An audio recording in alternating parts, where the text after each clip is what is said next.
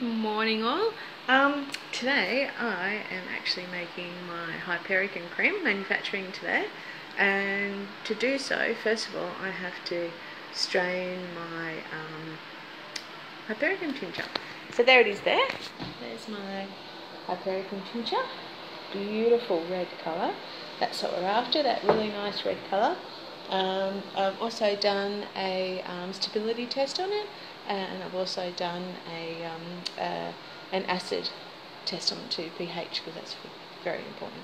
And all of this determines how strong it is. And I'm quite happy to be pressing it today. It's been on for 3 months. Been doing that. That's been brewing there for, and I'm just sterilising at the moment.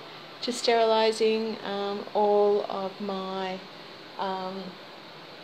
equipment that I need, my tincture press.